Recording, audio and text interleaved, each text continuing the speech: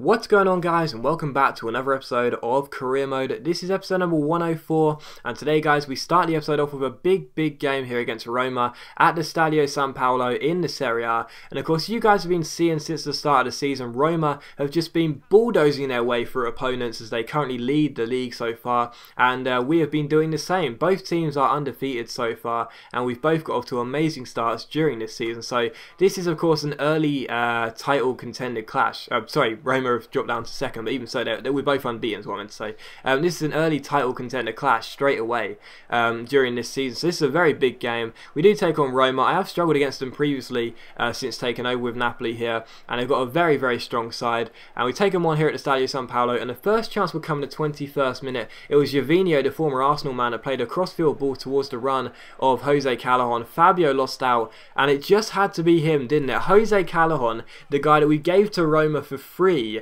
in the summer to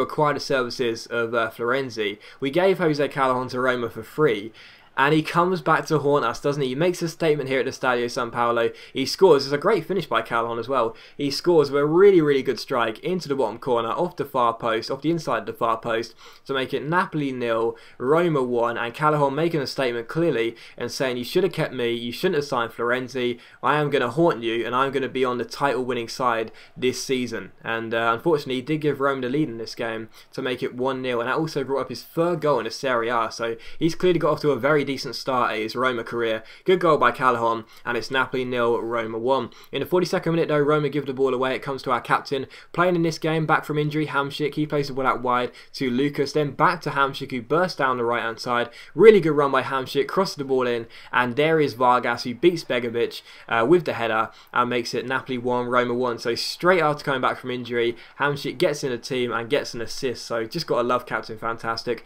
Really good cross there, a great header by Vargas, and it is 1-1 here. So Vargas, starting ahead of Balotelli and Lukaku for fitness reasons, gets his goal, and it's 1-1 here. But in the 52nd minute here, Florenzi finds Fabio. Fabio chips the ball over the top towards Florenzi. Florenzi takes on his man and beats him as the Roma defender gives the ball away. It's Florenzi who runs clear. Could he score for us against his former club? Sadly not. Begovic makes the save, and then I end up giving the ball away with Hamšík here.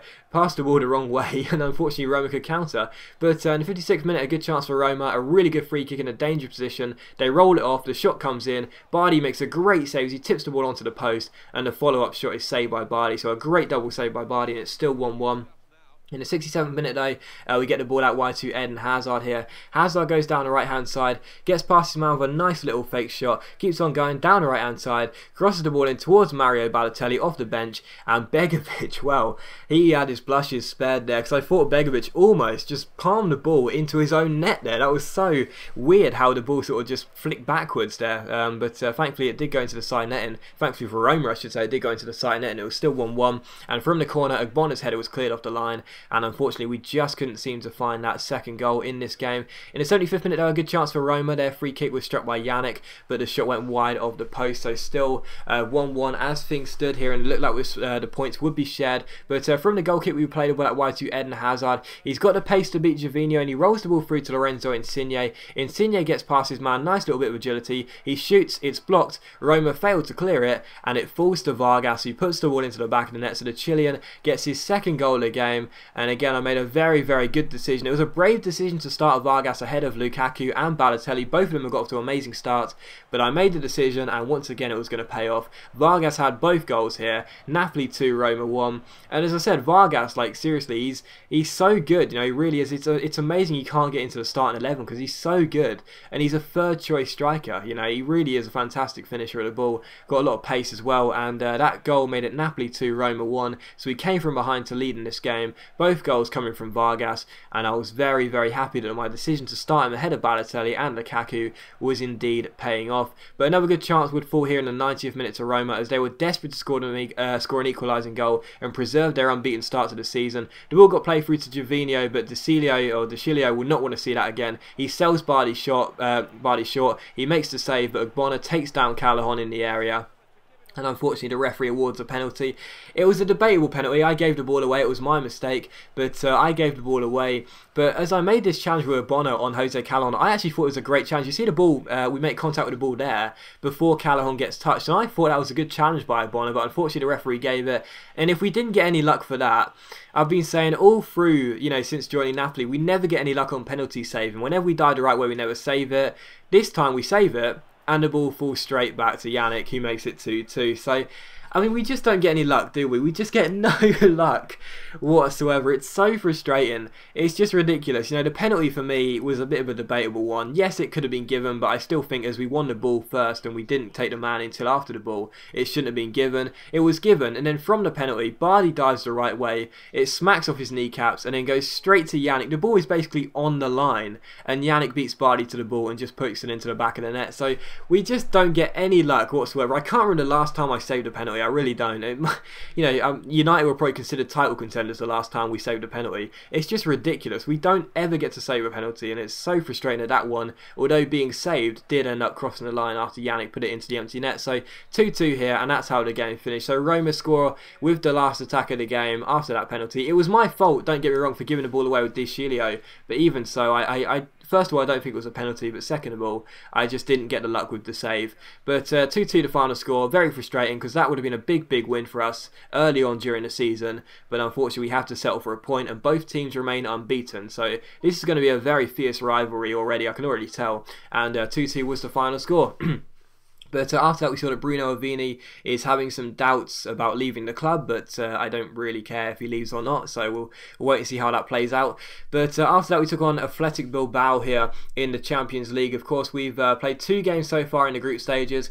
We've won 1 and we've drawn 1. We beat PSV Eindhoven by 4-1 at the Stadio San Paolo. We drew against FC Copenhagen away in Scandinavia, 1 goal each after they scored a last-minute equaliser. So we've got off to an okay start. We're still unbeaten in the season completely, both in the league and in Europe, but we do want to get a win in this game and sort of progress a little bit further, and you know, sort of set out our stall for the second half of the the Champions League campaign. I think I just said Europa League, didn't I? Set out our stall for the second half of the Champions League group stage. You know, show that we have been a good force for the first 3 games, and show that we're a good side. But anyway, the first chance would come to Athletic Bilbao in the 2nd minute here. Eventually, the ball gets crossed into the box towards Leandro. We get the ball away, and DeMarcos strikes it and finds the bottom corner. What a superb half volley by the Bilbao player. That was incredible, it really was. And number 10 makes it 1-0 to the away side. You know, in the game against Roma, I had some doubts about whether the second goal, you know, was complete luck or just, you know, bad defending by me. But for this goal by DeMarcos, you can't take anything away from the strike. What a superb half volley right into the bottom corner. Nothing that Bardi could do about it. And Athletic Bilbao take a shock lead here away from home at the Stadio San Paolo and get themselves in the lead. So Napoli 0, Athletic Bilbao 1. They get the goal, and it's DeMarcos who scores it with a lovely half volley in to the bottom corner. But the second chance would come in the 31st minute here. We get the ball with Nastasic and play the ball out wide towards Vargas. Vargas finds Florenzi, who finds Romelu Lukaku. Lukaku gets past him out with a lovely little step over. Plays the ball backwards towards Jamali. Jamali gets on the ball. He's looking for a runner. He finds him in the shape of Vargas out wide here. Vargas gets past his mouth with a lovely piece of skill. Keeps on running, crosses the ball in, and at the far post, the header loops up onto the bar, and Bilbao clear the ball away. So we just weren't getting the luck in this episode. Unfortunately, that header looped onto the bar, and Bilbao managed to clear it. We kept the chance alive though here. Some nice pass and release Florenzi. He chipped the ball over the top towards Carrasco, who runs clear, shoots on the half volley. Toselli makes the save, and unfortunately the Bilbao defender trying to clear the ball away just sort of plucks up in the air, and Toselli has a simple catch. It's still 1-0 here. In the 45th minute though, the last chance for us would fall as Florenzi gets on the ball, tries to get past Romalo, crosses the ball in towards Lukaku. It's cleared away. On the stroke of half time, we have one last chance. It would fall towards Nastasic down the left hand side here, gets past his man, crosses the ball in. What a cross by Nastasic as well, and there is El Kaduri at the far post, who puts the ball into the back of the net to make it Napoli 1, Bilbao 1, and we level the score up on the stroke of half time. So El Kaduri gets the goal. What a cross by Nastasic as well. I had him starting at left back in this game, and he whips in an incredible cross. That is worthy of a brilliant fullback, attacking fullback's cross. That's a brilliant cross by Nastasic. Picks out El Kaduri right on the foot of his right foot, and he puts the ball into the bottom corner. No chance for Toselli, and that makes it Napoli 1, Athletic Bilbao 1. So we did manage to equalise here and get ourselves back on level terms. In the 49th minute though, Bilbao came forward here looking to score the second goal and put themselves back in front. It was Benya down the right hand side who played the ball through to Suzetta or whatever, crosses the ball in, and DeMarco scores his second goal of the game. So this guy is just so hard to contain. It's another goal for DeMarcos. He makes it Napoli 1, Athletic Bilbao 2, and the Spanish side were in front for the second time in the game. But in the 56th minute here, you see Lukaku win the ball. He plays it through to Florenzi here. Florenzi gets past him out with a fake shot. Really nice piece of skill, and he shoots. Unfortunately, it's deflected and goes out for a corner. But from the corner here, we cross the ball in with Brian Carrasco towards El Kaddouri at the far post. And what a header that is, right into the far corner. And for the second time in the game, El Kaddouri scores the equalising goal. And it's Napoli 2, Athletic Bilbao 2. El Kaddouri gets it, and it's a really, really good header there. I watched this again, and Carrasco's corner is brilliant. El Kaddouri's header is fantastic, but what on earth is the defender on the line doing? As you see here, he's on the post, he's ready just in case the header comes, and just before El Kaddouri heads it, he walks away. That was just ridiculous. You see him do it there, just before El Kaddouri gets his head to the ball, he just walks off the post, and had he just stood there and had a bit more discipline, he may have been able to get the ball away. But even so, take nothing away from the delivery of the corner by Carrasco, take nothing away from the header by El Kaddouri. It was really good, and for the second time in the game, El Kaddouri equalises, and it's Napoli 2, Bilbao 2. But a good chance for Bilbao here. The shot came in, but a good save by Bardi keeps the score at 2-2. So Athletic Bilbao almost put themselves in front for the third time in the game, but they couldn't do it, and it was still 2-2 here. We make a change here. Balotelli comes on for Florenzi. So Mario Balotelli, who was on the bench, now comes on. We needed him really to get ourselves back into the game. And in the 81st minute here, you see us clear the ball away towards Zapata, making a rare appearance for us here in this game. Gets past his man, keeps on going. He's got a lot of pace. He rolls the ball through to Balotelli off the bench, takes a couple of touches, runs clear, and blasts the ball past Toselli. So the substitute pays off. It's Mario Balotelli who gets the goal, and he makes it Napoli 3, Athletic Bilbao 2. So with 8 minutes to go, it's Balotelli who gets it, and we make it 3-2 and go in front for the first time in this game, and the sub clearly paid off. In the 88th minute, Athletic Bilbao give the ball away. Jamali makes a great interception. We go on a break. We play the ball through to Lukaku. Lukaku finds Balotelli. He fakes shots past his man, then heel-to-heel flicks past another man, gets himself into the box and puts the ball into the back of the net to make it 4-2. So 2 goals for Mario Balotelli late on in this game makes it 4-2, and we go ahead and rescue the 3 points. So both goals from Balotelli see us get the win, and the goals before that, both goals were scored by El Kaddouri. So 2 for El Kaddouri, 2 for Balotelli off the bench, and we get the win by 4 goals to 2 and pick up another 3 points in the Champions League. So we are still unbeaten